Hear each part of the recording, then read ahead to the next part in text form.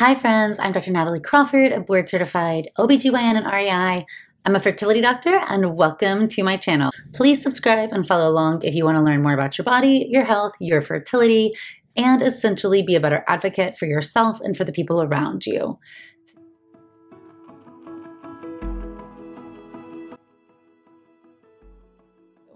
Today, we are going to be talking about getting older and specifically age-related infertility. And I know that's a topic nobody ever really wants to talk about, but I hear people say all the time that their biologic clock is ticking or that they are running out of eggs so they can't get pregnant. And the truth is, that's not really the thing that impacts us getting pregnant as we get older.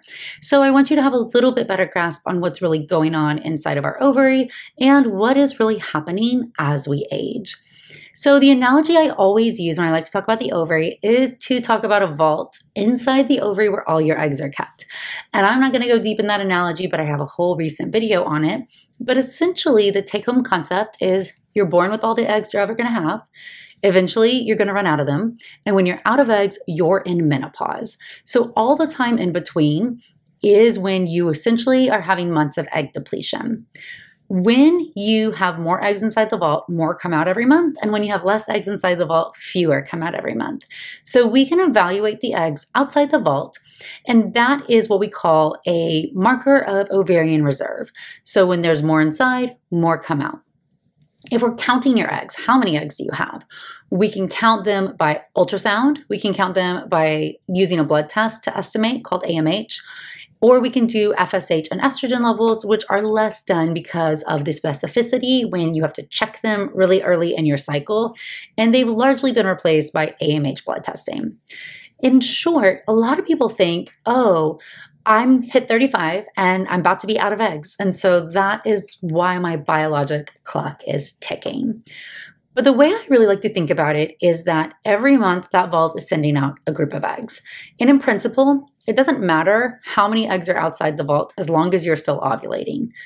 Side note is when you get to those extremes closer to menopause, you will start to have ovulatory dysfunction, and that defines perimenopause, when your body is not as reliably producing that egg, estrogen, ovulation, progesterone, period pathway, and you start to see irregularity and more moments of low estrogen causing traditional symptoms we think about in perimenopause. In that time when you're still having a regular cycle and you're still ovulating, as long as you are ovulating, you're releasing an egg. And so when you have 5 eggs or 15 eggs or 20 eggs, if you're the same age, these 3 people, everybody's releasing 1 egg and should have the same chance of getting pregnant as age-matched peers. And in fertile cohorts or people without proven infertility, that has held true, that having a low AMH is not associated with a longer time to pregnancy or lack of being able to get pregnant or higher diagnosis of infertility in those people. Now, one thing that I think is really important is that somebody with a lower AMH that has been associated with going into menopause faster. So yes, running out of eggs is the end of your clock.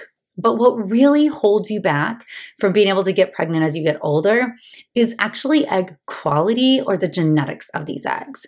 And so if we imagine that all the eggs are sitting there inside the vault since before you're born, they are exposed to the wear and tear of your life, to all the inflammation you're exposed to all the chemicals that exist in our world, and just tincture of time. Time breaks our cells down. If we think about our cells, we think about the mitochondria in our cells, the little powerhouses.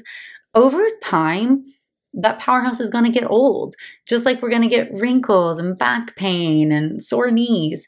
Your cells age, and the cells inside your ovary are no different. So those follicles, those eggs that have been sitting there longer, have been exposed to more. They've had more wear and tear, their powerhouses are breaking down, and they are at higher risk to have poor or bad egg quality. What we really mean when we talk about egg quality is the genetics inside the egg. So we think about an egg and we think about its job. The egg's job is essentially to hold your chromosomes in perfect position and split them evenly so that half those chromosomes can be fertilized by sperm. Very interesting is that every chromosome has a spot And the egg is held in metaphase of meiosis. If you rewind the clock to biology, you'll remember that metaphase is when your chromosomes meet in the middle. So they are met in the middle and they are held this way until you ovulate. So I'm 42. My eggs have been sitting here for 42 years. If you are 25, they've been sitting like this 25 years. Whose are going to have less wear and tear and function better? Likely the 25-year-old, because the longer they've been sitting here, the more likely somebody is to get out of line. And my favorite analogy is to imagine a line of kindergartners. So the kindergartners get in the same line, A to Z, every single day.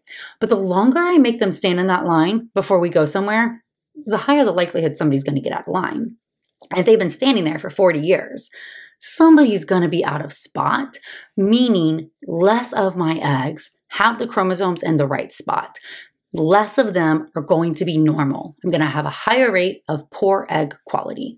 When that happens, that means that we have less likely to have a fertilization, less likely to have an embryo grow and develop normally, less likely to have an implantation. If we do have an implantation, higher risk of miscarriage. So we see the graph of your age getting older and the rate of pregnancy going down and the rate of miscarriage going up. And the reason why is not simply because you're out of eggs or your egg count's low. Yes, when you're out of eggs is the end, but the real damage and the real important thing that we don't think about is that it's the quality of the eggs, and just the older you are, no matter if you have a high egg count or a low one, your eggs have been exposed to more life. I will have people go get an AMH test checked and it'll be high. And they will delay childbearing with this idea that they have good fertility because they still have eggs and that they're not about to be out of eggs, so they're going to have no problem getting pregnant. And that's not true because the age-related infertility is still going to be a factor. Age is the #1 predictor of success with all fertility treatments. If that was a quiz, that is what every fertility doctor would tell you. That can sometimes feel very depressing if you're hearing this. And so what does that mean? Yeah, your chance of getting pregnant is lower the later you are starting your family. So if you are 30 and trying to get pregnant for the first time, you have a 20% chance per month. If you are 35, you have a 12% chance per month. If you are 38, you have a 8% chance per month. If you're 40, you have a 5% chance per month and less. So these numbers are lower as you get older. That's not because there's less eggs.